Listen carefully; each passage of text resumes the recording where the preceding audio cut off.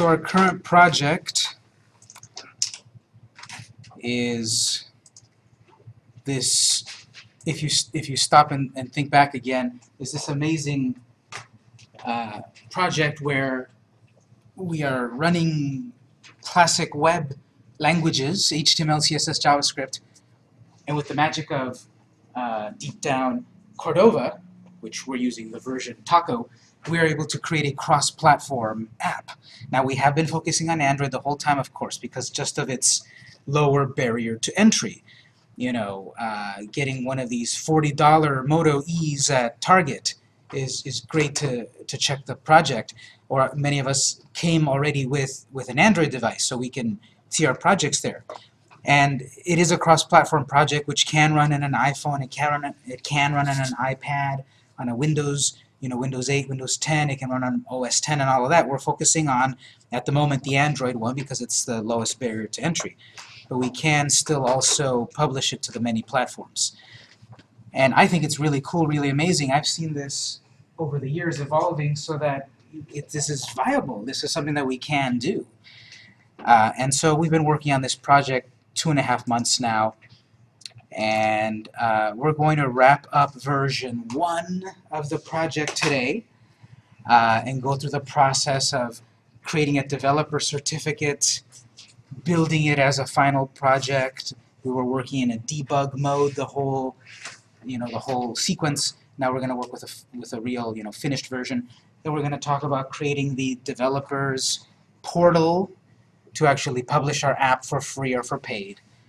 And then in the last 2 weeks that we have left of the course, we'll also be talking about version 2. We still have a lot that we can do with the app. And one thing that I want to add to it is the ability to do some social sharing. The kids love that. You've got an app, you're able to tweet from it, or send an email from it, or I've got this data that I want to send off to someone else. It's stuck in my app, but I want to send it out to people. I can share that. That'll be some social sharing and email ability and such. So that's what we're going to add for version 2 and maybe other things that we figure out. So I want to go through that whole sequence. You can learn this stuff and learn Cordova and Taco and all of that and how to create a developer's account.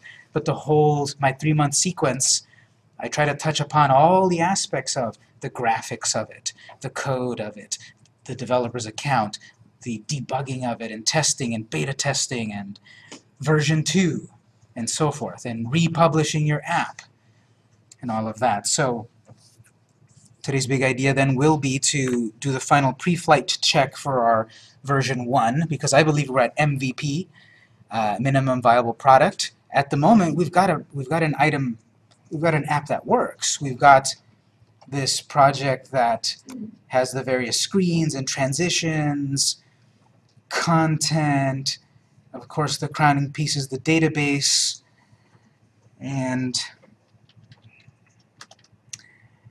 what I'd like to do is, if you can run the project, or just watch what I'm doing, run the project in the browser quickly just to do a quick pre-flight about what the project is, because I want to look at it critically at what we've got, and then also start to build a to-do list of what we want to do for version 2. We might already have in mind that concept, but let me run the project again in the browser and then we'll talk about it. So basically the pre-flight is, before we take off in an airplane, we need to make sure we've got all of our luggage and that the kids are in their seat and all of that. So we need to check that also for our project, that everything is as we expect to this point. I'm just going to load this up in the browser.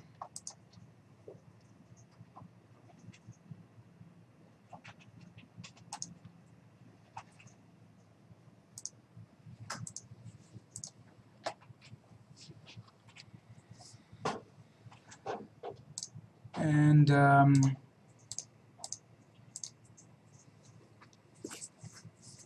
just taking a quick look at it, content-wise, there's always more content that we can add. I'm just going to make a quick note here. Well, let me make a note on my notepad over here. To do for version 2.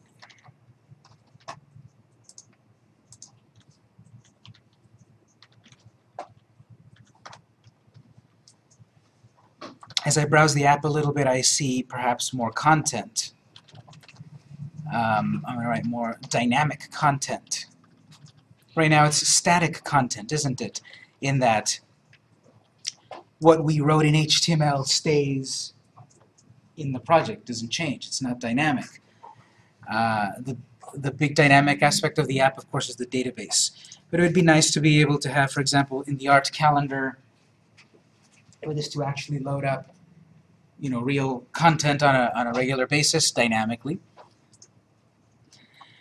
I would like to talk about, you know, more testing and more checking to see how our design looks upon different platforms. In this simulator here of the Galaxy S5, supposedly then it cuts off my text a little bit on these buttons. But as I test it on other devices, it may work fine. You know, if I take it over to the iPhone, less is visible, more is visible, etc. So I'm going to make a note here, test more for responsive design, or set up more responsive design.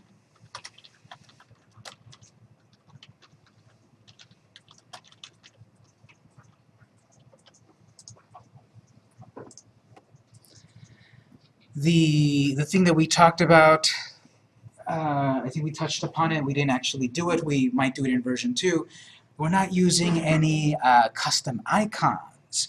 We're using all the icons that are built into Cordova. What about if we want to add our own icons? So that's a to-do that I could add there. Custom icons for nav bar.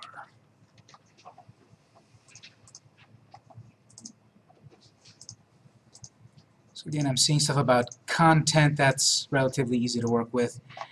Over at the About screen, looks good. Driving directions. For driving directions, perhaps depending on the color scheme you chose, ours is all right, but I know for some of you that chose your own colors and such, some of this text, for example, was starting to get hard to read. If you chose a dark background, this text right here was not changing. So I'm going to say that that's something to work with, because on some examples of the of people's designs that it needed that. So I'm going to go into, say, map, screen, directions, text color, make more contrast. That's often something that happens, that this color here doesn't change how you think it does. And that's just some CSS editing. But as is, our project works fine. We could work a little bit more on this customization. Remember, we tried to do a little bit about, well, what if you put nothing? What if you put cancel? What do we do with these different types of input? You know, what if I'm putting in gibberish? It'll take that. That doesn't seem so good. So what I would say for that is that would be verified data input for custom name. Remember a while ago we were playing with the concept about data input, and we found a little bit of JavaScript snippet where someone gave away some code about stripping away special characters so that it was only letters and numbers. You might look into that.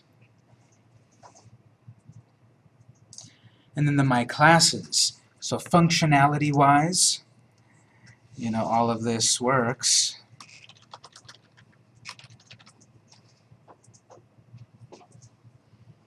We could add some icons to these, maybe line this up a little bit better visually, because right now I've got each 3 of the buttons taking up its own space, which looks fine, but then as you start to save classes and show classes, that content gets pushed down.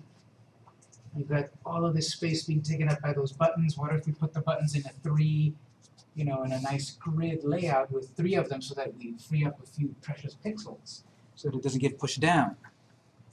So here I could say, for my classes, I have several things here perhaps.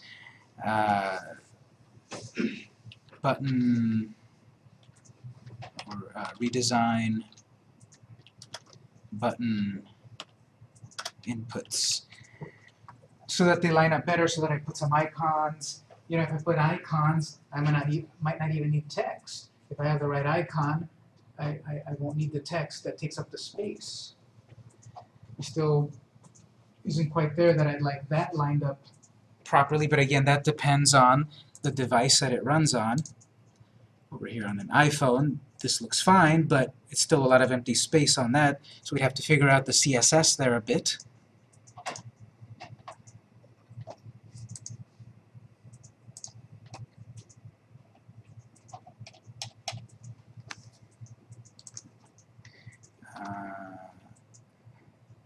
Tweak CSS for the table.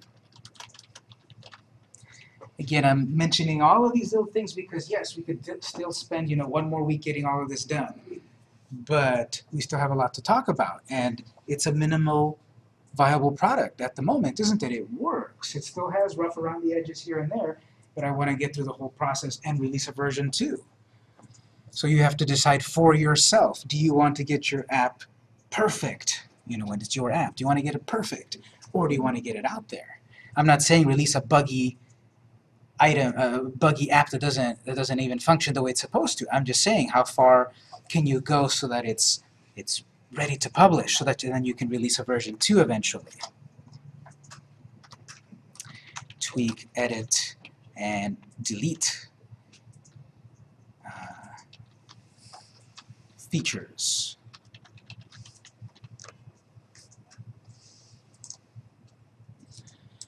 So those are some things that stand out for me. What about you guys? Do you guys have any opinions? What else maybe has been bothering you about the app, or what you'd like to do about it to further tweak it when we do version 2 and such? Yes? I'd like you to send an email. That's definitely. We'll be definitely doing that. So send email, and we're also going to say social sharing. So we will definitely do those too. Anything else? Anyone else have any opinions on how else we can improve the app?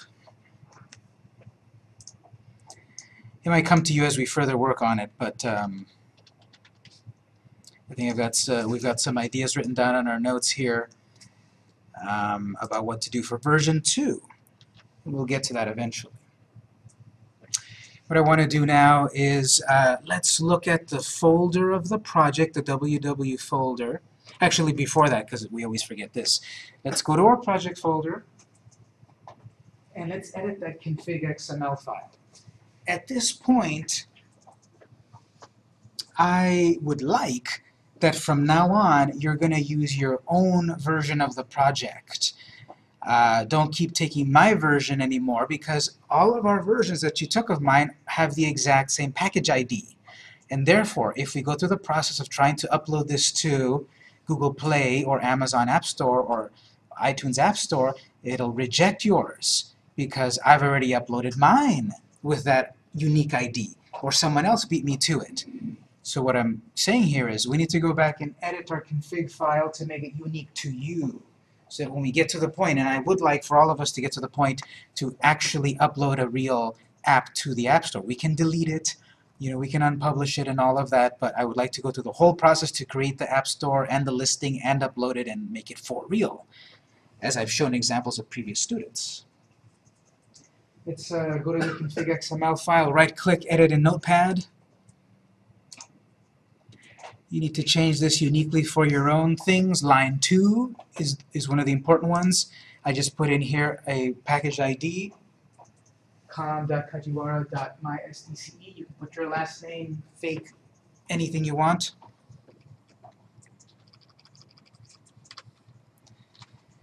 I'm going to keep the name MySDCE version 1.2016.0310.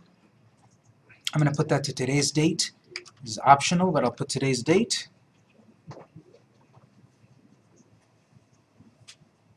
And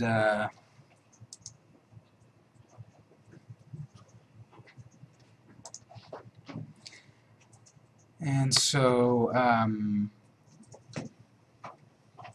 this version number there, and then Android version code. This is 1. We're still going to keep that at 1 because the app stores really most care about that version number there. Whatever you put under version, it'll say great, right? Whatever you want there. But version, Android version code, that has to be, you know, whole numbers that increment. You know, we've got version 1 that we'll submit to the App Store this week. Then next week when we do version 2, we're going to submit Android version code 2. So it does need a whole number incremented every time we upload a version to the App Store. The name of the app, you can change that, you can leave it, put your last name.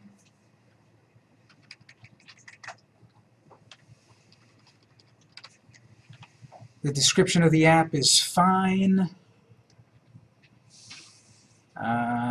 Author, so line 5, author's email and website and such, again, you can make that up. Or if you are going to do this for real, you can do that.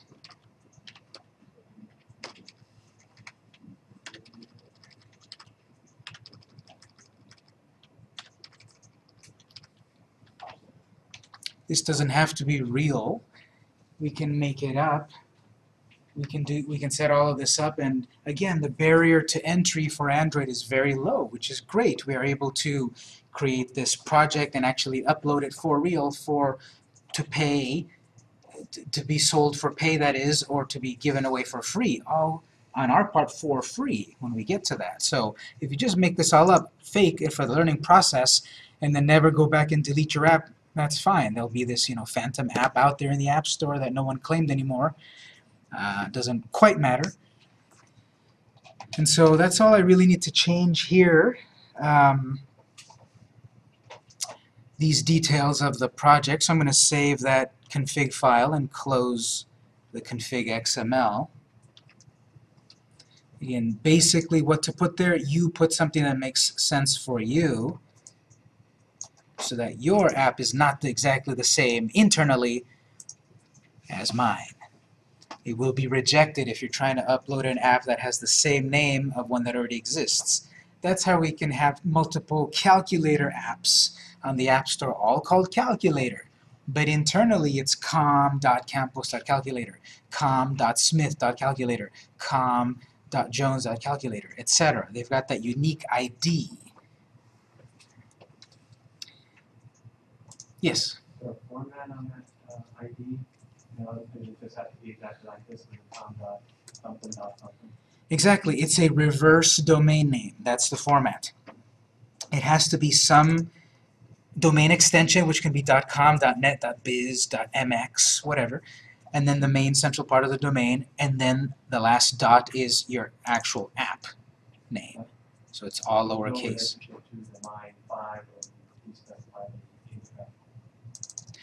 Yeah, exactly. That can be different. This is what the app stores look at. That is unique, but that doesn't have to be the same, or it could be the same.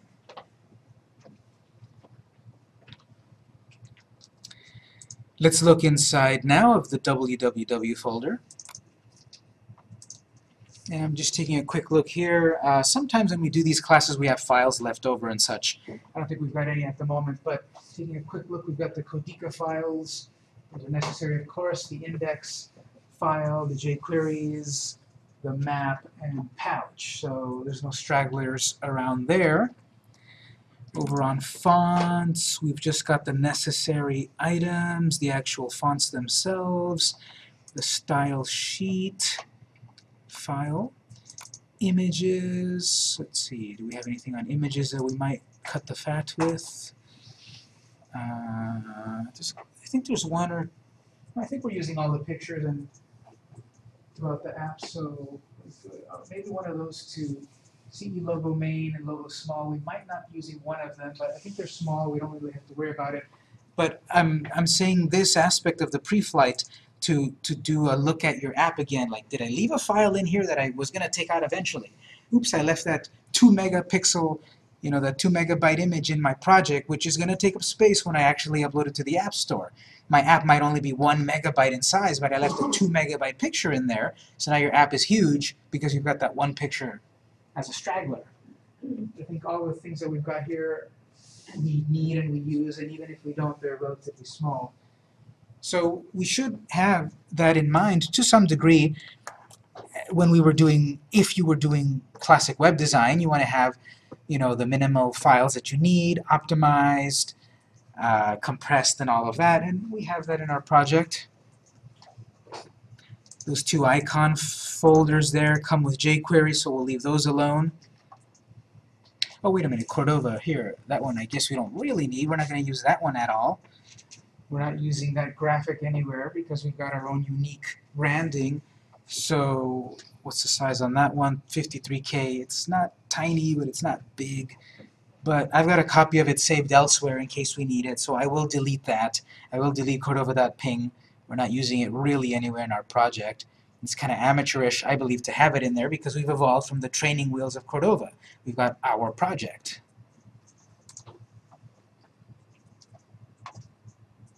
I'm going to back up. Let's see themes. What was themes about? Oh yes, theme was our colors and such.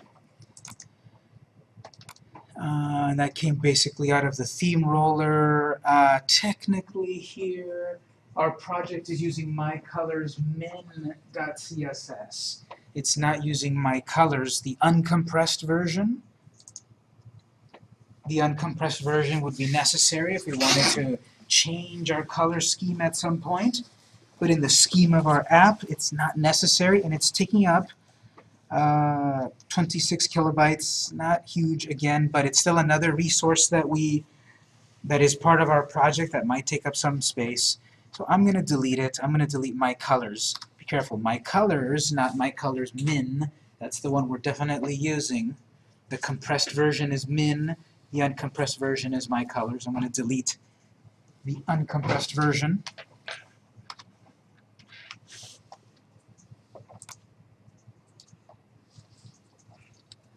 That's what stood out to me. Anyone else? You see anything in there that maybe we do or don't need? For the tablet, so the image look like more square, so we create different size.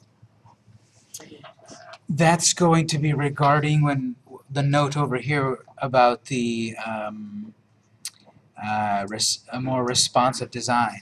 Because it may be true that on a tablet, because you've got a larger screen to work with, things might not line up as much as you want. So that can be worked with. One of the cool things that we can do with jQuery Mobile is there's a little section in there about responsive design that when you've got a larger tablet, you will create a side menu so that it's not empty. So that might be something to do on version 2 to focus more on tablet sizes. All right, so let's open this CSS file, codica.external.css. Let's open that in Notepad.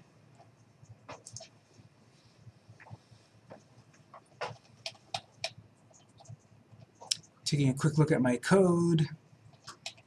This, I see on line 49 I wrote some commented code for some reason.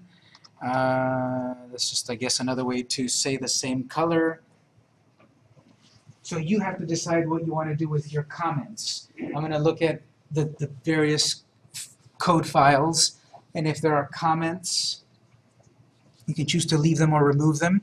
Usually we're going to leave comments that are, that are much more explanatory. This was sort of like me playing with colors and concepts. For myself, I don't think that has any value, so I'm going to remove line 49. Save myself a few bytes there.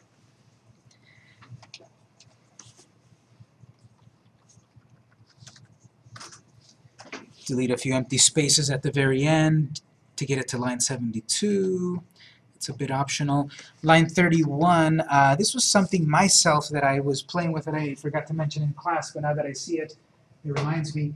we have a little bit of CSS here that if you want to flip an image, if I took a photo of something and I actually wanted the reverse of it, with this CSS I can transform it along the x-axis to flip it.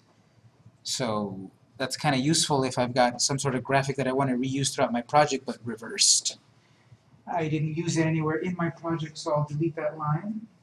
I have a copy of the code elsewhere, but that's the code to flip an image. Obviously, if you wanted to rotate it the other direction, scale Y, capital Y, -1, and that'll flip it vertically. So I'm going to remove line 31.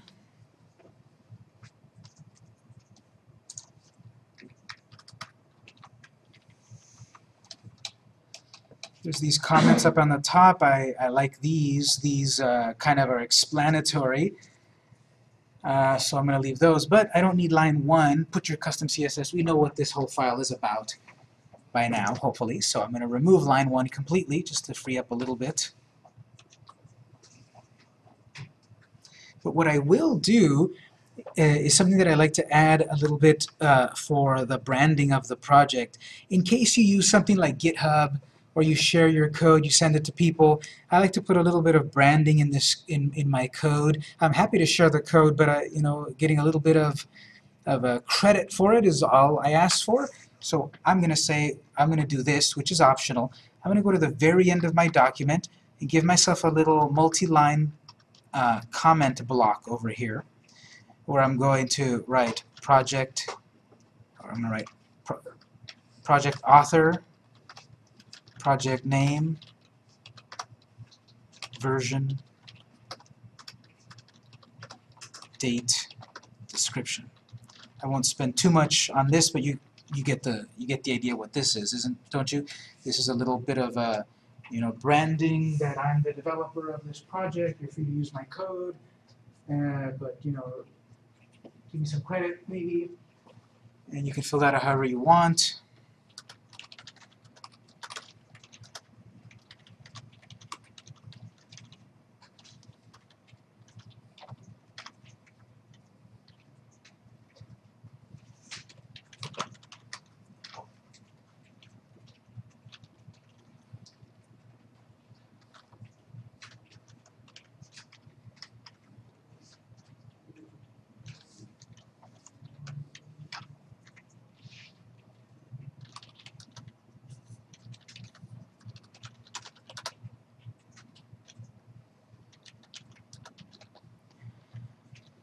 Yes. Is there a reason you choose to put that in the CSS file versus one of the other? I'm going to put a version of this in all the files, actually, because it may be that for some reason this CSS file travels to someone that wanted this code and they have no reference of where it came from. Same thing with the JavaScript, same thing with the HTML. So I'll put a version of this, basically copy and paste to all the other files. So because it is a comment, you can get a little fun and creative right here and just put some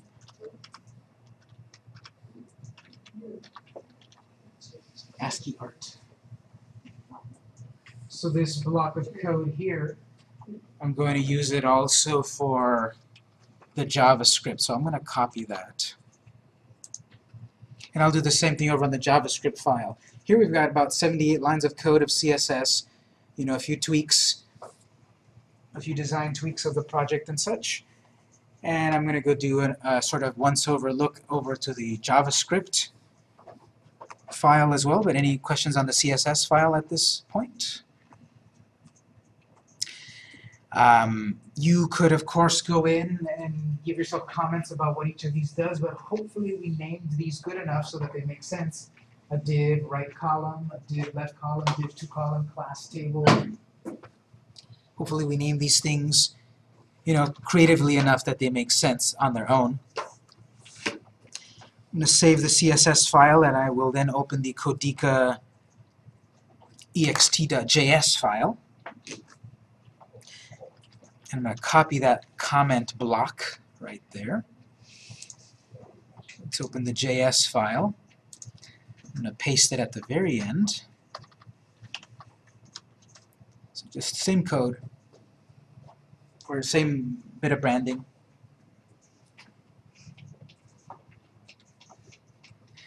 I'm going to remove the very first line because put your custom code here. Yes, of course. So I'm going to remove that. Got a few comments. Do something here, maybe. Yep, we'll do something there in version 2, maybe. To do Cordova has been loaded, performing initialization. Okay, I see here line 25. That was something we were playing with a while ago. That was just like our very first look at. Oh, that's the. Oh yes, that's the plain old JavaScript version of the next line. I'm going to remove line 25 completely. I'm going to remove that comment document.getElementById. Just remove that. Line 24, that's kind of redundant nowadays. That was back at the beginning when we were learning the importance of the on-device ready. We know now that basically all of our code is going to exist, or most of the code is going to exist on-device ready, so this about Cordova has been loaded, performing initialization, that's kind of redundant now, so I'm going to cut out that comment. But I will leave the comment about handle the pause and resume events. Maybe for version 2 I want to eventually work with something about what if I close the app temporarily, switch apps and such to come back to it. I'm going to be able to handle those events. Message callback title, do something on alert dismissed, prompt. There's a whole commented item. What's this one? Notification prompt. So you guys remind me, what was this one about? Navigator notification prompt. Please enter your name. I guess it's still just, I don't know, some testing thing because it still says Jane Doe. I don't know. The app works and it's commented, so we probably won't have trouble removing it. So no one remembers what that code did? The first time you run it, you're going to ask for the name, and that way when the app runs, it's personalized a little bit. Oh, okay, yes. It was that auto asking for the name. Yes. Okay, yes, obviously, because it's not inside of a function, it would run by itself. Okay, yeah. So we have a version of that elsewhere, and that was asking us right away for the person's name. We don't want that. We want it to be asked once they click. So I'll remove that whole block.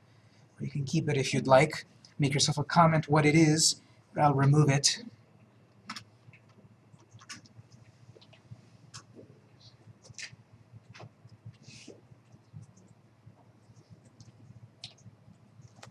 Line 65, I'm going to remove that. That's using the plain old variable, whereas then we upgraded it to use local storage to be more permanent for the person's name, so that is redundant. Maybe that console log that clicked, we know that get name works. So I'm going to take that out.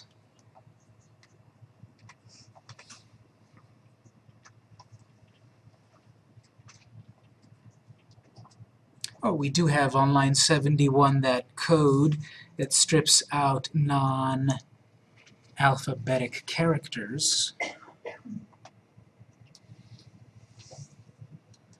And pouch starts on 84 and goes off for about 100 lines.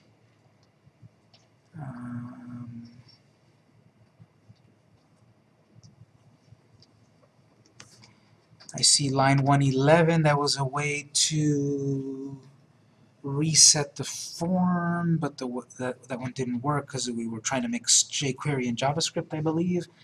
So line 112 works. I will remove that vestigial line, form class.reset. Again, if you don't remove any of this, the project will still work just fine. This is all to some degree personal about if you'd like to do this or not. If you'd like to clean up the code, give yourself comments. You know, we did it together and we made it look so easy in class, but then when you do it yourself, you might have trouble here and there, so give yourself comments. What did this do? Because eventually when you pass this class, go past this class and you want to do it yourself, all the code is here. How did it actually work? Well, if you give yourself comments, that might help get it clicking in your mind so that you can fully do it when you need to when I'm not around. Then we've got those functions of pause and resume. We'll do something with them eventually, so I'll leave those alone. And then my comment down at the bottom. So that comes down to 200 lines. top one, What's that? line 1. Yes, I also took out line 1 at the very top. I ended up with about 200 lines. If you have more or less, doesn't quite matter, but I went through that and kind of cleaned it up a bit. And I know we've got a bunch of, just to check myself, I want to check how many console logs we've got. Count. 14 of them. So we might decide to leave those alone or take them out. For beta testing, maybe comment them out or delete them. I don't know, there's 14 of them. I'm just going to, I'm going to leave them. Or I suppose what we could do is we could do the handy find and replace. We could do this. We could do console log. This might be a little blind, but what I could do is that wherever there's an instance of console.log, comment out that one line. I'm doing a double comment. I don't know if I want to do that blindly for 14 lines, but you know, that'll just simply deactivate wherever we've got console output, such as, you know, Cordova's ready, click button, all of that. I won't do it, because even on that I wouldn't quite trust myself. I would check it. What do those lines do? But I'm just showing you here that this find and replace could be very useful, very cool, because you can change one line of code into another line, and here I'm reasoning that I can comment, I can do a single line comment probably to the console.log, but I won't. Cancel that. I think overall the JS file is ready to go perhaps. Any questions or comments on the JS file? I still have the button take photo. Oh, take photo. Code in there, but it's not commented out.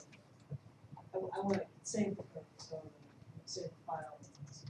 Yeah, good point. We still have that ability to take a photo. It's just not active anywhere.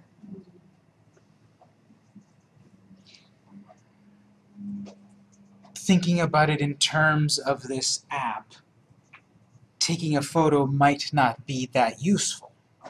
We have the code saved elsewhere.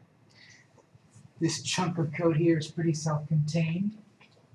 So that's a good point. I'm going to remove that. You can comment it out, but since really this is very vestigial for our project, I'm going to remove that. So on mine, it's from about line 46 to 52.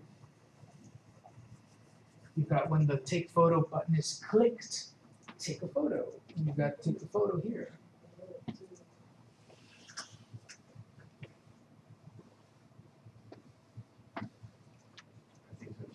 Yeah, the function below says related to On success, on fail. That's right, because we've got the callback of get picture on success and on fail. Yes, so actually then from about 46 to 61, there's the take a photo, get take photo, successfully take a photo, failure to take a photo. So about 46 to 61, get take photo, on success, and on fail. We'll take all of those out.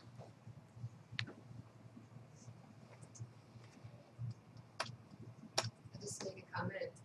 In the book that you recommended, I was just reading that he said that there's so many different Android devices now have different hardware situations with their cameras that may just be better not to handle much in Android. Possibly. What I would do, especially if I need it for my project, I would try to read up as much as possible. What are the pitfalls? What are the caveats? Over at Cordova.apache.org, there's a section about Android quirks. There's a section about iPhone quirks, and it tries to tell us, if you're going to use the camera on an Android, here's some possibilities to think about. So it is a good point. You have to decide. Maybe don't add a feature that might not be fully supported, or maybe deactivate a feature for certain devices, or look at those quirks and see how to work with them. So there's lots of ways to address that.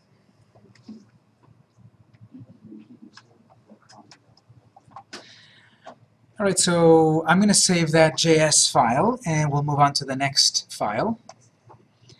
I want to look at the map file. The index file is 3 times larger, so I'm going to look at the map file first. Remember, map shows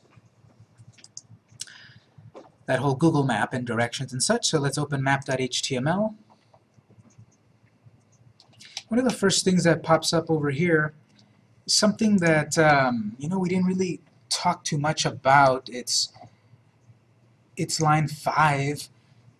When you create a brand new taco project, it adds this line, this meta tag, the CSP, Content Security Policy. And this is supposed to help make your app more secure, especially if you're going to create a project that is going to be web-based. If you're creating a mobile-friendly web project and you're putting it up on a server, the CSP line here is supposed to help your project be more secure. Because conceivably, if you are loading resources from some other server, we're loading all of these local files. However, we are loading in this file a couple of remote resources, lines 38 and 42, for example. The CSP is supposed to help you avoid possible hacks on your app because someone could hijack the connection over to that server, conceivably. And in the middle, what they put is their own JavaScript file with whatever, you know, evil things are in that, and then your app is compromised. And someone wrote some JavaScript to capture all of those credit card numbers and send them off to their own server. So this CSP line at the top is supposed to help prevent that, in that it's very strict about what can this project access. We're not going to talk a lot about it at the moment, but if you go to contentsecuritypolicy.com, you know, spelled exactly like that, content-security-policy.com. If you go to that site at some point, there'll be the whole you know, schematic of this to help make your project more secure. For us, in this file, I have it deactivated because we do need to talk more in detail about whitelisting online resources and such. This is saying, for example, we can access so data or resources in the project. We can access things that have a URL scheme of data. We can access those that have gap, and those that have, and things that are at this website. And other things. The point of this is that if we activate this line, if we take away the comment and try to run this file, it won't work, because we have to tell it also allow access to googleapis.com and maps.google.com, and these APIs, this JavaScript is also accessing other things throughout the Google ecosystem. And we'd have to then say allow this website and allow that website and allow this and allow that. So for the moment, because our project is not going to be a web project, I'm okay with deactivating that CSP. But if we were running this off a real web server, we would want to take the time to craft this whitelist to allow it to properly function to help us prevent cross-server attacks. Yes? If there's an in-app purchase that we create within our app, are we responsible for the security of the credit card information that comes through, or does that get handled by whatever store we're in? That's a good point. I don't have the best answer at the moment, but the purchasing actually happens through the Google code. I don't have the best answer right now to give you, but I know, like for example, over in my web class, when we do the e-commerce class, in there things are being handled through PayPal, and therefore PayPal has the onus of security. For us right here, I'm not exactly sure, so I'd have to further look it up. So I'm going to keep line 5 there because eventually I might want to use it. The rest of the code... If you use that line, did you say you have to take out 38 to 42? Well, I missed that part. How do you relate that line? The way it relates is that you've got to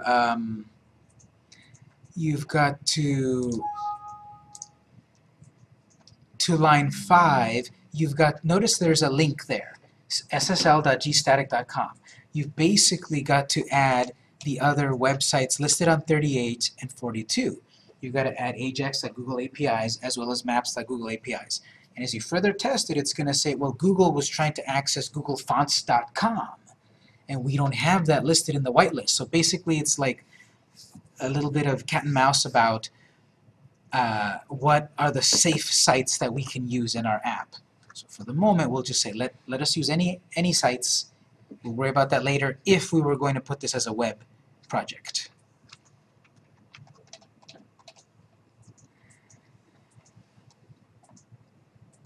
We've got that block of 38 to 42.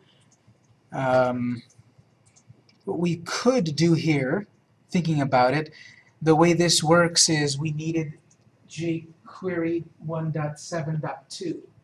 We could go to jQuery.com and download that file and put it as an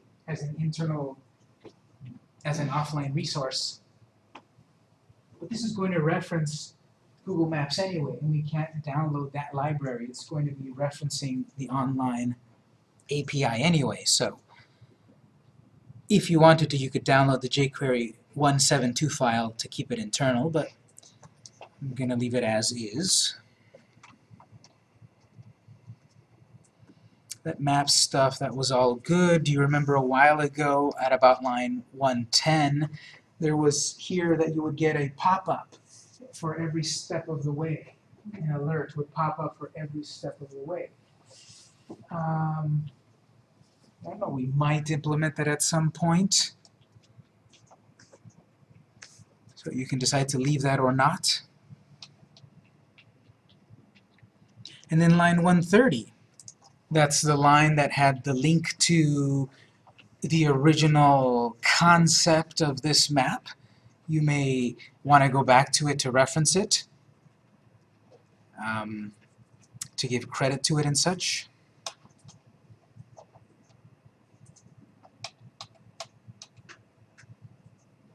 For myself, because, and it to some degree doesn't even matter, but to myself, I want to save every byte necessary if it's not necessary. So I'm going to remove it. You don't have to, but I'm going to remove that link to Stack Overflow, and I'm going to remove that because I know myself, I'm never going to get to that. I've got other things to worry about. So I'm never going to get to it. You might, so you can leave it if you'd like, but I'm going to take out that little chunk there about showing you step by step. That's not quite the point of my app. It's not a GPS navigation app that I want to show people. Now turn left, now turn right, now go 100 miles. You know, I just want to show a map, general directions, and that's it. Remove that whole part. That saves a few precious bytes.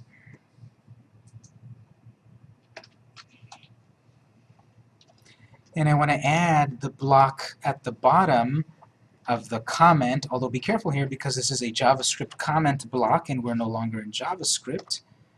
I'm going to add this at the very end. But it's got to be an HTML comment. And that reminds me, are we able to add HTML comments outside of the HTML tag? Technically? Maybe? I guess not, because we're out of the HTML scope, so we shouldn't add it there. So just to be safe, I'm going to put it before the final HTML. Would you put it in the script tag? We can put it in the script section, sure, because it'll then be JavaScript. Put it in a script tag within the HTML or no? At that point? Yeah, we could do that too. In my case, I did change it to plain old HTML comments, but sure, I could leave it as JavaScript comments and then put a couple of script tags just for the comment, sure. But remember, I'm trying to save all those bytes. So I'm going to put it down there. Remember here, if you do it the way I did it, make sure you put these as HTML comments, not JavaScript comments. If they don't turn green, they're not HTML comments. They should be green.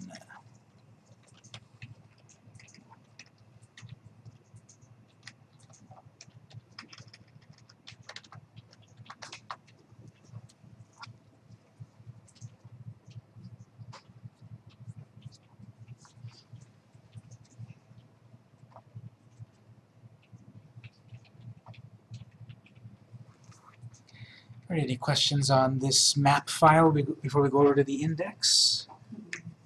It's not necessary on each. No, because it's a comment block. It doesn't care that they're there. I just put them there because I like how they look. Or I could do it like this, maybe just for fun. Like that. That's all valid because the comment starts here, ends here, and then that's comment block. I see some really fancy things there for comments. Have you ever been curious and looked at the comments of websites? Let me see if I can pull it up here very briefly. This is a tangent, but if I can pull it up, this would be nice. I know that one of the Mozilla homepages, here maybe, one of the Mozilla homepages, if you look at their comment, they've got, no, not this one. Anyway, on one of them, if you go look at one of the Mozilla homepages, you look at their code, there's actually a little Mozilla dragon drawn there in ASCII code. So that's for people that have no time on their hands and they just want to look at code.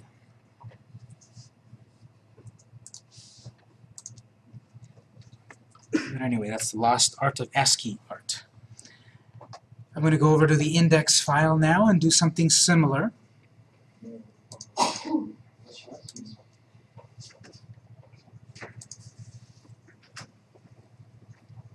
Alright, so my index file, I think overall on this one, okay, I do see something here, line 65. Okay, that was when we were playing with YouTube buttons and making the button beep and the camera, which reminds me BTN feedback.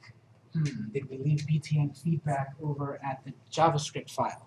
That was just our little test to make something beep when we were playing with beep. BTN feedback. Yeah, we still have that actually. But anyway, on the index file at about line 65, we've got a link to YouTube, which we're not using anymore, BTN feedback to make it beep. There's the take photo, and there's display photo. So that whole chunk, 65 to 68, I will delete that.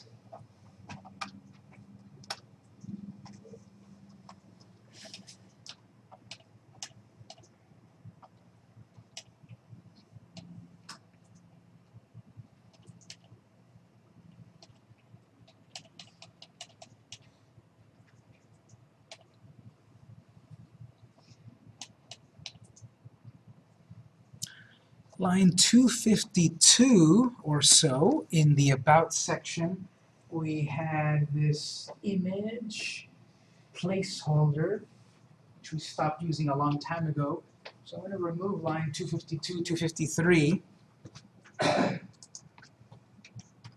was a placeholder for an image out of on googleapis.com. Oh wait, no, that was, okay, that was to display a static map of San Diego. If we wanted to display one simple graphic of a map location, that's that. But then we've got our version, which is better, it's dynamic. So I'm going to cut that part out.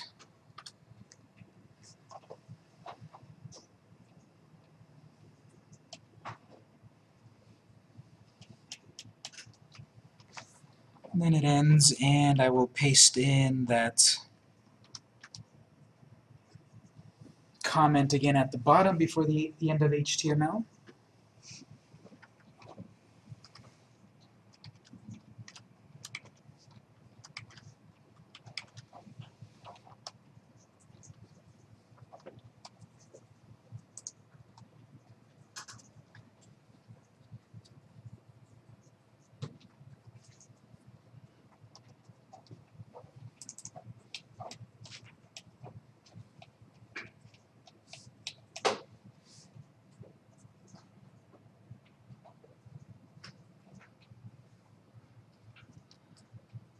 If we go back one more time to the JavaScript file, I was reminded of this looking at the HTML. This is some stuff that's left over from a while ago at about line 29 to 44. A while ago when we were learning about feedback There it is about, remember that very noisy day that everyone figured out how to make their phone beep? That's that right there, so if you'd like to keep that, you can, but it's not attached to any button at the moment. Line 29, it's saying BTN feedback, which we just deleted on the HTML, which would run get feedback, which has the beep, and it has a pop-up alert. And you see then there's a callback of alert dismissed, which one's there, which does nothing at the moment. We've got on prompt, which is another proof of concept. If you clicked a particular button, it would say you clicked on the button number 2. That's not being used anywhere. So you can leave that if you'd like, but I'm going to take it out. It's at about line 29 to 44.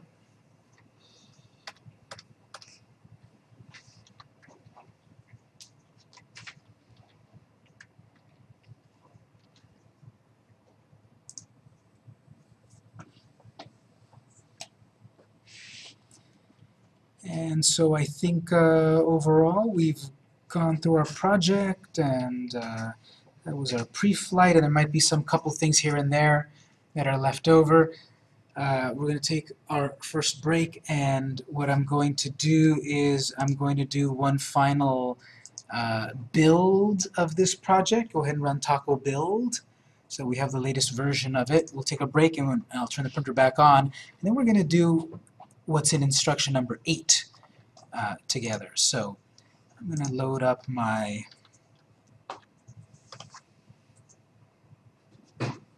load command prompt, and I'll do taco build. I'll let that run. It's about 7:10.